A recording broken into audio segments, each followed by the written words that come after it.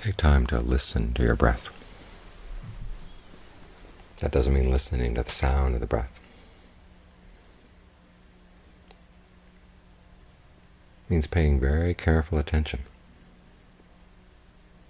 to how the breath feels.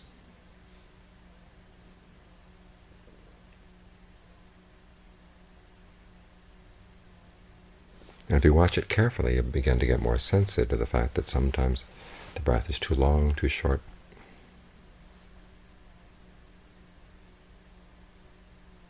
And you can learn how to read the signals.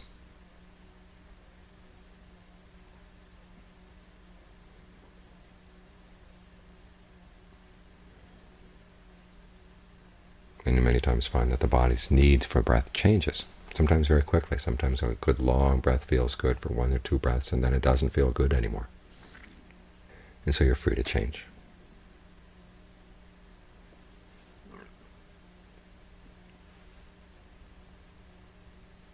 The more carefully you pay attention to the breath, the more you'll notice the signals.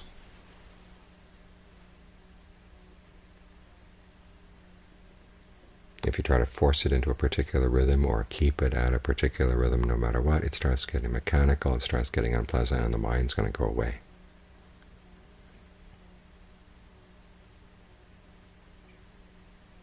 So try to figure out what kind of breathing feels best right now. And then watch it for a while to see if it really does stay on feeling best.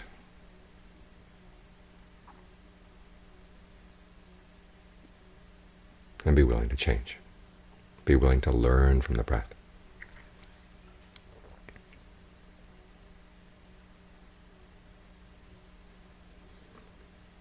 Remember, we're not here to force the mind into a particular mold, or to clone it or program it in a particular fashion. We're here to explore, because that's the only way the Dharma is going to be discovered, is by exploring.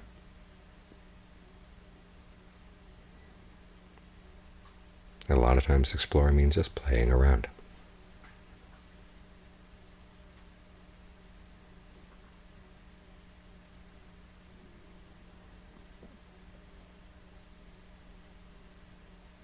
It's part of one of the lessons that Ajahn Fuang stressed again and again, is play with the breath. Play at the meditation. He didn't mean play in a desultory way.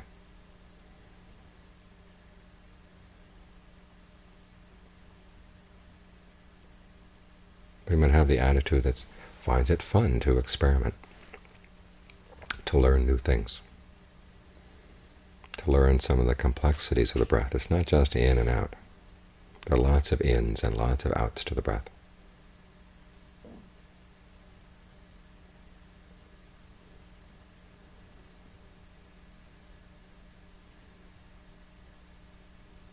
And if you come away from the breath just learning 1 or 2 lessons, it's good that you learn some lessons, but be willing to learn more each time you sit down and meditate. There's always something new to learn. Because if you just deal with your stereotypes about the breath, after a while you stop seeing anything at all. The meditation gets boring, gets irritating.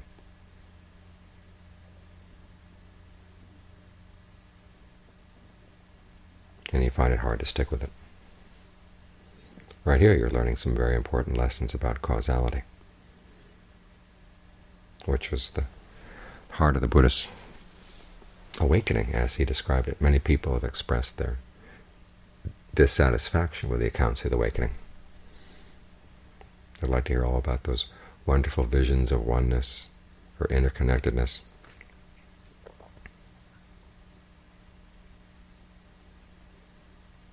Yet the Buddha boils everything down to a causal pattern.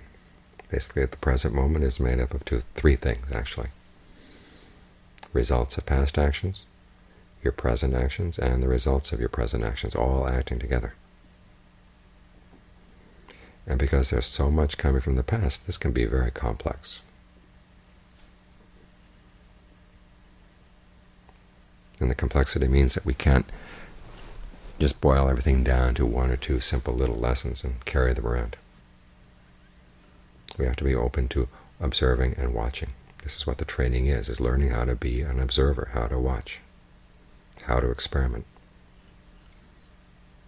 and be willing to keep on experimenting, keep on observing. Make that your mode of being, your mode of acting.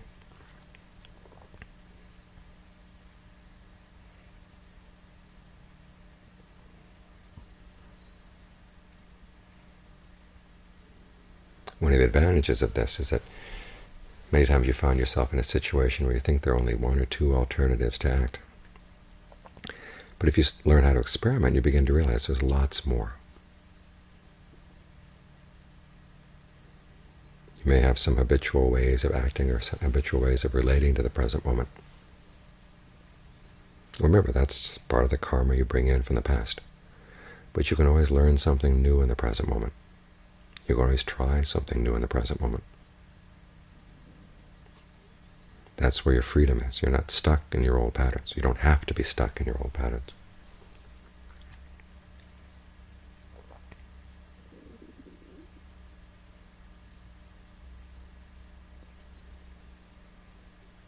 So how do you experiment? The Buddha's basic lesson to his son was kind of the foundation of his experimental method. You look at your intentions. And you ask yourself, is this going to lead to pleasure or to pain? Is it going to be harmful or not? If it looks like it's going to be harmful, you just don't do it. If it doesn't look like it's going to be harmful, then you follow through while you're acting. Sometimes some of the results of your actions show themselves immediately. So check to see if there's any harm that's coming up that you didn't expect.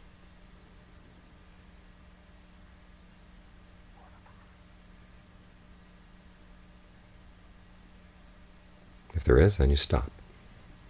If there's none, you keep on acting. When you're done, over the long term, you look back and you reflect on the results of your actions. And again, if you see some harm that happened that you hadn't expected, just make up your mind you're not going to do that again. Not going to act that way in that situation again.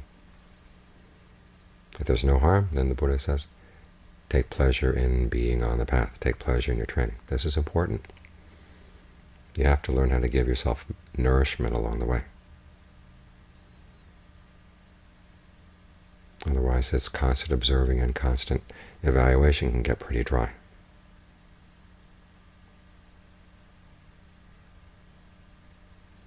And if you find harm from the actions that you did, well, you talk it over with someone else. That way you learn how to get some outside perspective. Because it's important in the practice. You learn how to step back from your normal ways of doing things. This is a lot of what the not-self-teaching is all about. It's not simply not identifying with a particular thing, but it's not identifying with it necessarily with a particular way of doing things. All those 5 aggregates that we're supposed not to identify with, they're actually actions. Form is a type of activity. Feeling, perception, thought constructing, cognizing, these are all activities. They're ways of doing things. And so often we identify with the way we do something. As what old Frank Sinatra saw, my way.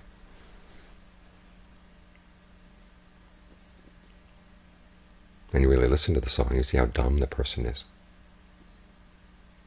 Made a lot of mistakes, but God damn it, I did it my way. Well, there's still mistakes, and they're still stupid. And they can still be avoided. That's the important thing.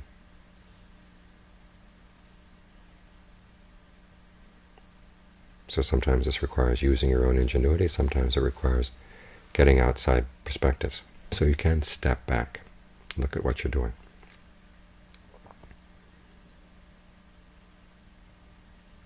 And think of new ways of doing things. And you can notice that the way you're doing things is not working out.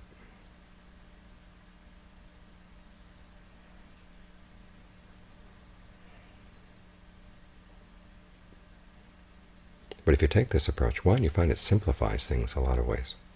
You don't have to be stuck in old ways. And you can focus on your intention as the important thing.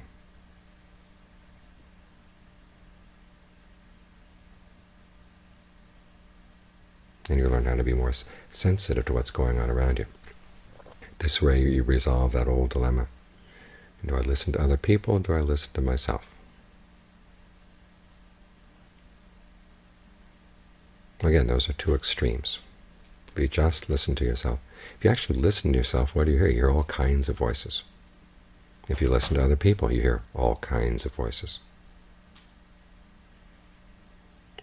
often at odds with one another.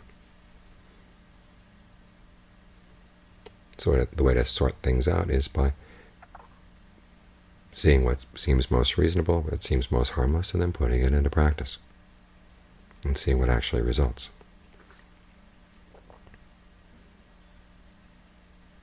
In other words, everything is to be tested.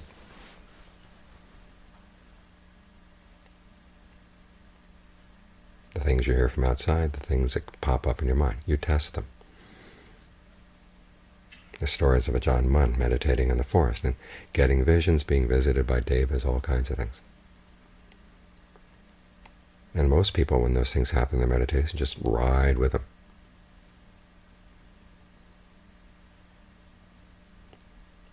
But the reason he was able to come out and become a great teacher was that he tested everything, no matter who in his vision said what to do. He always tested it. One checked it against his sense of what seemed reasonable, what seemed harmless, and then tried it out to see if it actually worked. And that way he protected himself from going off on all sorts of tangents. And at the same time protected himself from the inevitable misunderstandings. We hear other people talk, we hear their messages, and we filter them out. We hear only certain things.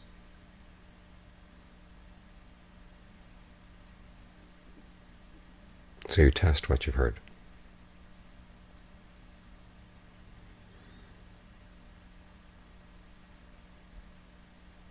And if you keep this up long enough, you find that you're less and less likely to be dealing with stereotypes, either about what the other people said or what they think or what they do. Stereotypes about other people, stereotypes about yourself. Those oversimplifications that can always get in the way. Again, this comes from the ability to keep on listening, keep on observing.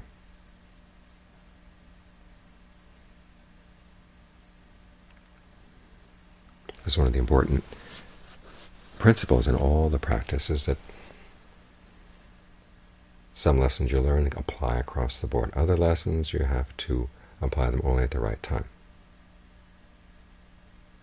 Having a sense of time, a sense of place. This is an important aspect of wisdom, discernment. When to ride yourself hard, when to be easier on yourself. This is a lesson you have to learn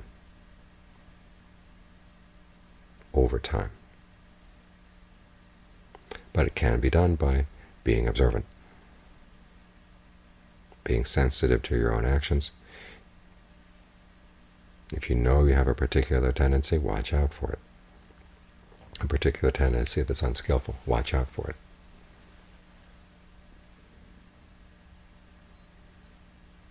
You realize that you don't have to identify with that. Sometimes we pick these tendencies up from other people.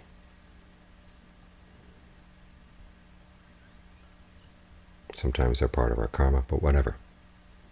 You're not bound to them all the time.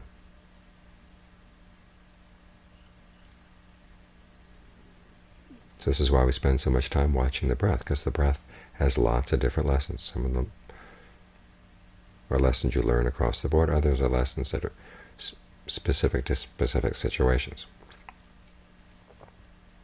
How to work with the breath, say, when you have a headache. How to work with the breath when you're sick. How to work with the breath when you're angry, when you're impatient. How can you use the breath to make yourself more patient?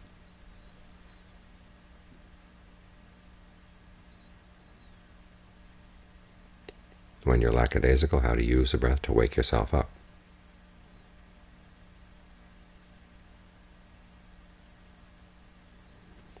Even something as basic as the breath has these variations, has these lessons to offer. And when you get used to looking for these lessons with the breath, then you find yourself more willing to look to the lessons around you in other areas as well.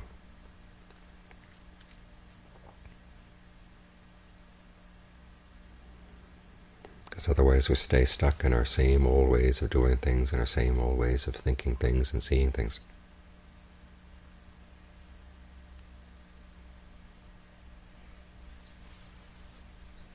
And it puts us in a rut.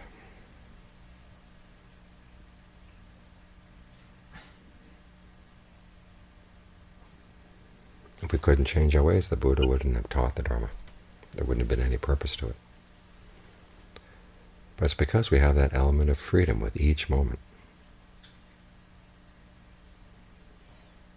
A thought comes into your head, it's usually largely something from past karma.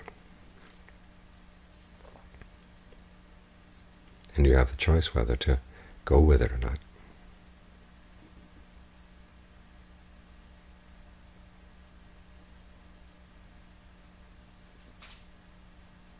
Right there lies your freedom.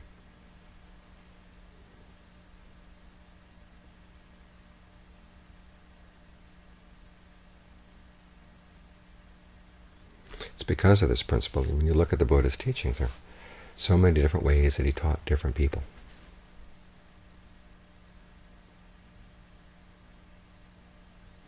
He wasn't like the type of teacher who had one method of meditation or one doctrine that he applied to everything. He had an approach that was consistent, but it would come up with different lessons for specific people at specific times.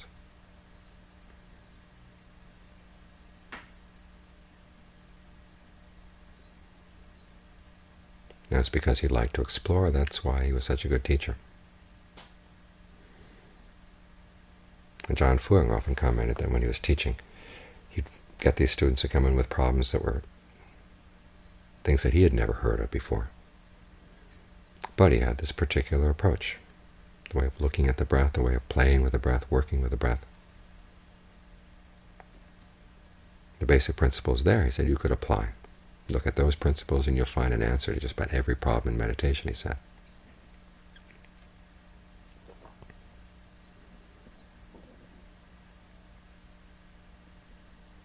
Which can be boiled down to being observant, using your ingenuity, being willing to play.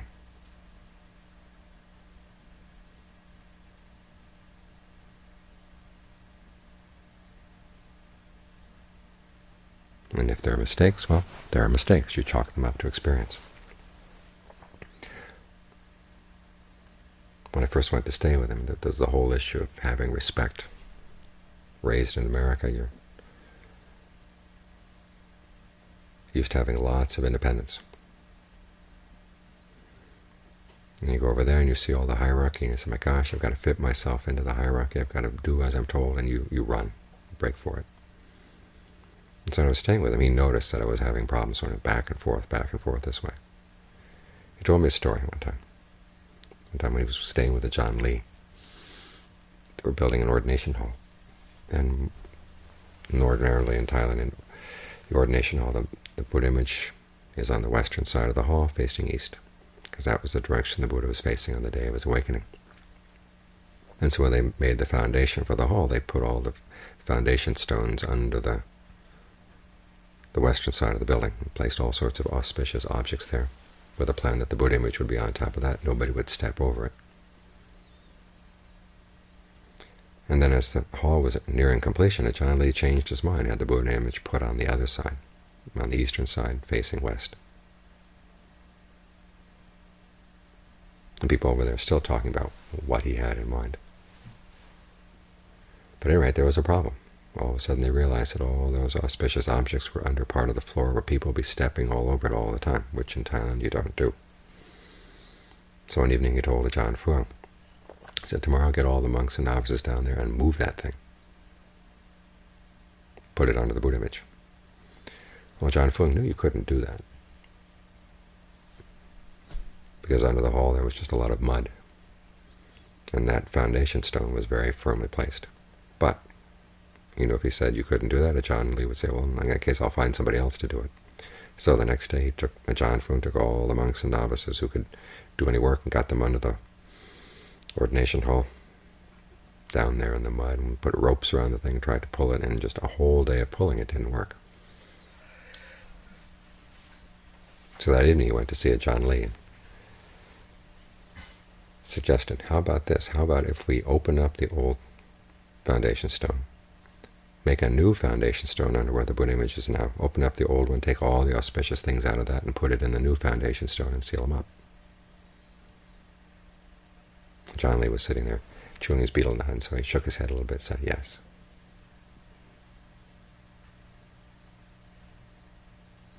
That, John Fuang said, was how you show respect. In other words, what the teacher says, you give it a try. But just because he said it doesn't mean that he can't change his mind or won't learn from the fact if recommendation doesn't work out, there might be another way of doing it.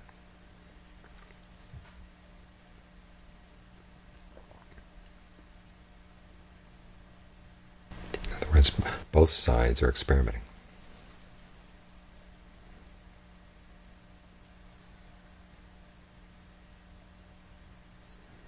And it's this attitude, this approach. There's the respect, but there's the willingness to change. There's a willingness to learn from conditions at all times. That's what's kept the Buddhist teaching alive.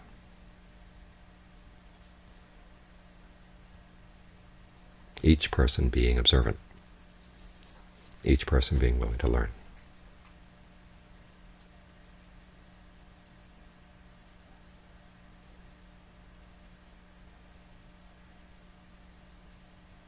Alive to the fact that things are complex, but they're complex in a way that you can learn how to deal with them.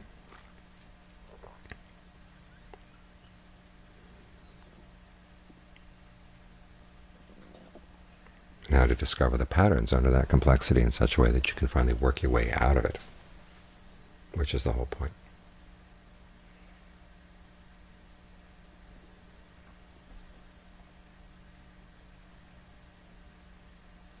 So you get to something where you don't have to play around anymore. You don't have to deal with uncertainties and complexities. At least as far as that's concerned.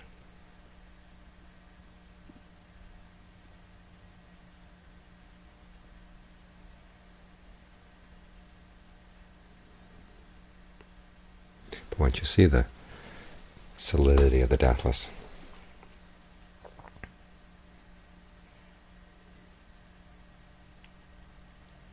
and it's a lot easier to play with the complexities that still remain in all the other aspects of your life.